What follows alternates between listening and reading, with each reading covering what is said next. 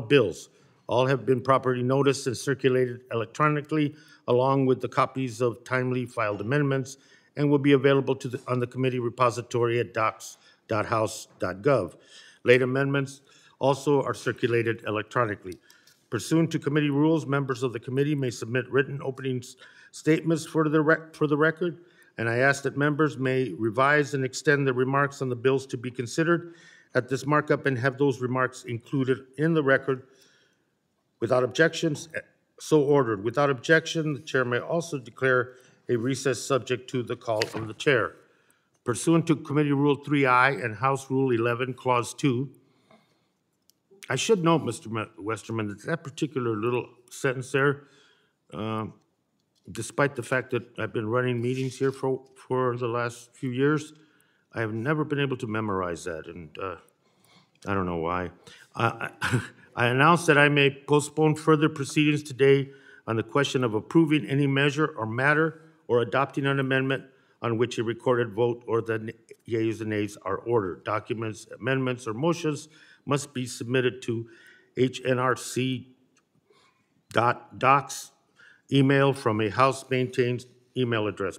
Please note that members are responsible for their own microphones and can be muted by staff only to avoid inadvertent background noise. Another suggestion for the rules, Mr. Westerman, that I was never able to effectuate is on that last point, maybe taking out members can be muted by staff only to avoid inadvertent background noise, and just leave it members can be muted by staff, period. And a rule change suggestion for your consideration. Before we begin today, I want to take time to remember our friend, our colleague on this committee, Representative Donald McEachin. His services were yesterday, and I wasn't able to attend because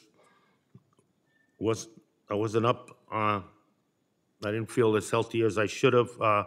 In terms, I thought I was getting sick with the flu and didn't want to spread that around.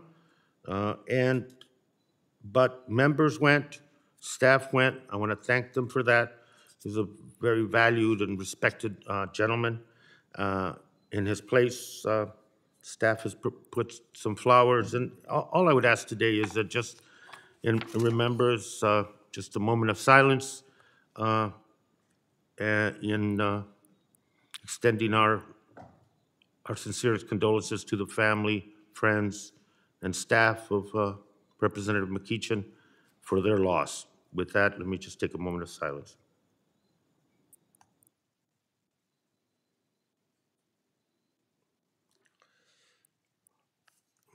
Thank you very much.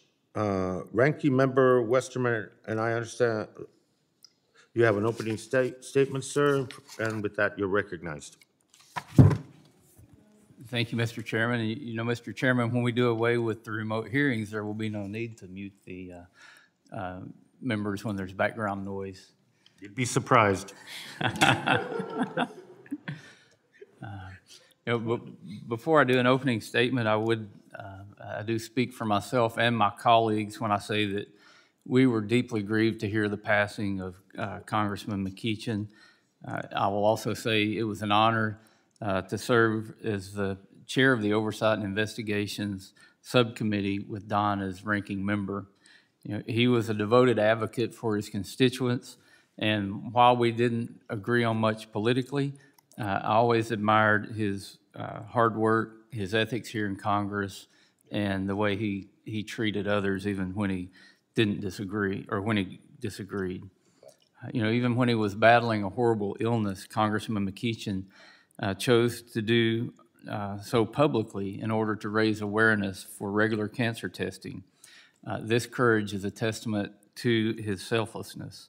My prayers are with his wife, Colette, his children, his congressional staff, and all of us who mourn his tragic loss. And Mr. Chairman, do you want me to do the opening statement now, or? Thank you, Mr. And I was remiss in not extending the opportunity, and thank you, Mr. Westman, for your words. Any other member that wishes to address Representative McEachin. Mr. Lowenthal, sir. Thank you, Mr. Chair, and thank you, Ranking Member, for those kind words about Representative McEachin. There aren't a lot of people that you consider a mentor or a teacher. Representative McEachin really was a mentor to me and taught me a lot. He may not even have known that he was a mentor, but he was, in that I really learned from him that all legislation has to impact all those that are the most vulnerable and really need a voice. And Mr. McEachin was a voice for those folks who really didn't have an opportunity to speak out. He wanted to make sure in all of our legislation we took care to look at environmental justice and how that legislation was going to impact those people who are the least able to have the resources to deal with the issues that frequently we see that do not equally impact everyone. They impact lower income communities frequently the most. And Representative McEachin spoke out about that, and I learned a lot, and I respected him a great deal, and I will miss him. And thank you for this opportunity to say a few words. Thank you for that. Anyone else? Mr. Westerman, you're recognized for your opening statement. Thank you, Mr. Chairman. I am pleased to see that we're rounding out the year on a bipartisan note, as each of these bills under consideration today have received support from both sides of the aisle. These are the kind of bills our committee exists for to support. They might seem like small wins in D.C., but they are monumental for the communities that we represent across America. H.R. 8115, the Recreation and Public Purpose Tribal Parity Act, will give more flexibility and autonomy to tribal entities, allowing them to purchase or lease public lands. With millions of acres in the federal estate, this will be critical in ensuring tribal communities aren't prevented from accessing federal land in their backyards. H.R. 6427, the Red River National Wildlife Refuge Boundary Modification Act, would amend the boundaries of a waterfowl sanctuary in Congressman Mike Johnson's district, allowing for greater conservation of the many species that call the refuge home. H.R. 7615, the Lodge Act, would expand DOI's authority to enter into housing agreements for its employees. In my hometown of Hot Springs, we've seen public-private partnerships between local businesses and the federal government completely transform our national park.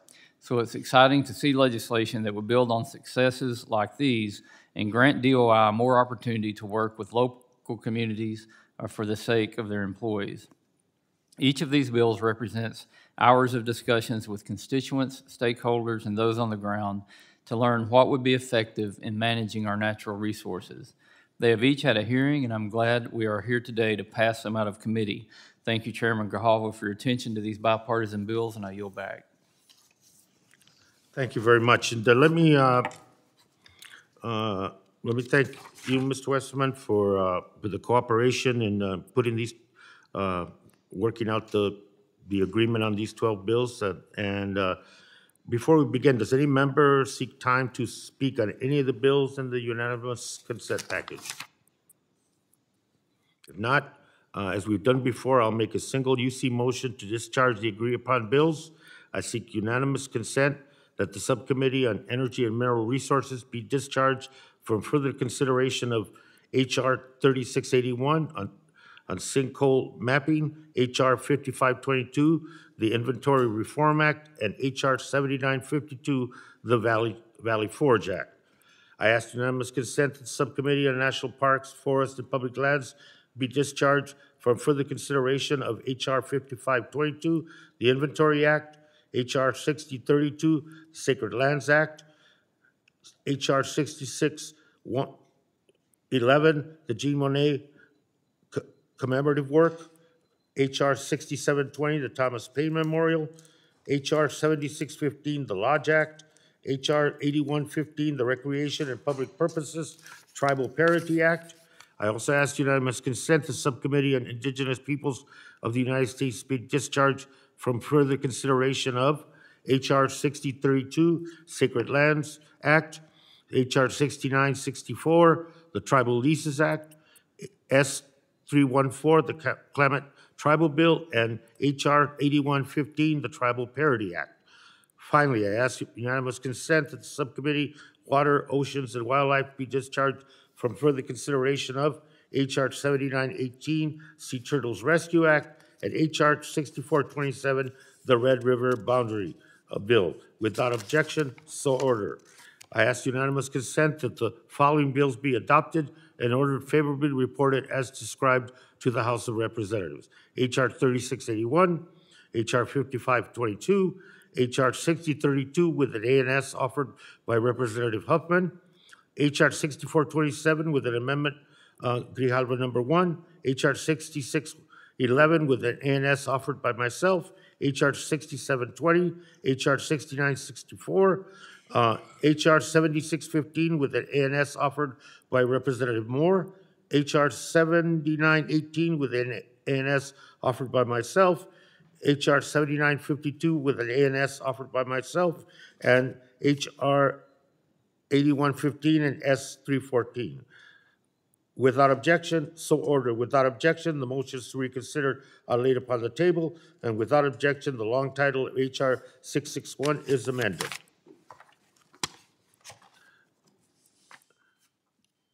All members will have 2 days in which to file supplemental additional minority or dissenting views. I ask unanimous consent that the staff be allowed to make necessary technical and conforming changes to the measure ordered reported today, subject to the approval of the minority.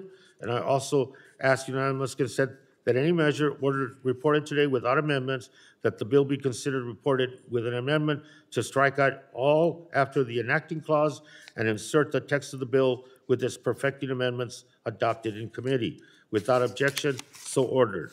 Thank you again, Ranking Member Westerman and the other members of the committee for helping move this along. Let me, before we end the meeting, let me take a little time to acknowledge the retirement of some important and vital staff people from the committee.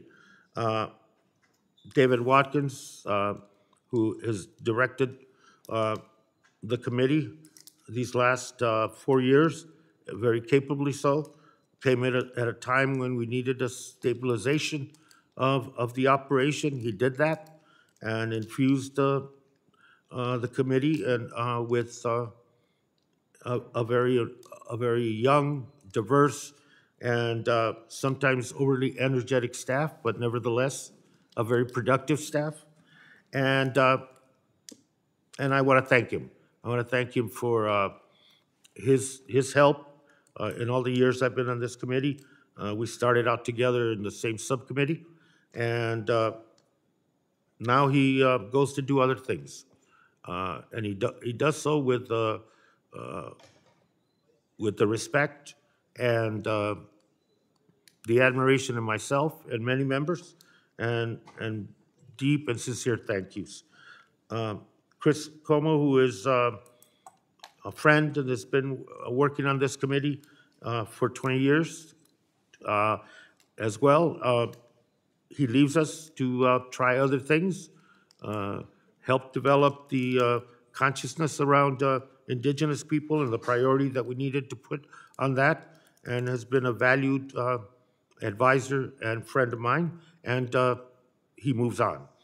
And Nancy Locke, here in an Education and Labor Committee, has kept every chairman that I know of pretty straight, and educated us, taught us about comportment and how to run a meeting. And I'm forever grateful for her professionalism and for her fine staff. I wanted to acknowledge those 3 individuals, and I consider all of them friends. With that, let me, if there's no further business, the committee is adjourned. Thank you.